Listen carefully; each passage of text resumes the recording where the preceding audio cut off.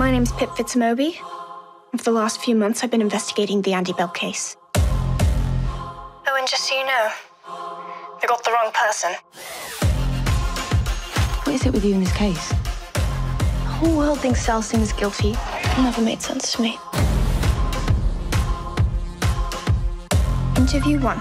I just wondered if I could ask you some questions. His younger brother, Ravi, was the last person to see him alive. Do I know you? Nope, just taking a walk with muffins. Why did you think he was innocent? I knew so. It would have never hurt her. Sal didn't do it. Who did? I guess that's what we need to find out.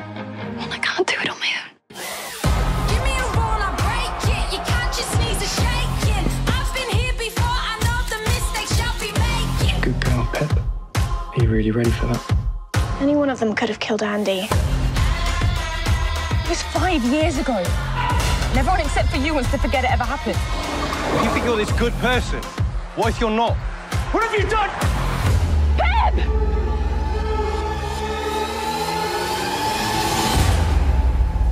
Right here. Come and get me.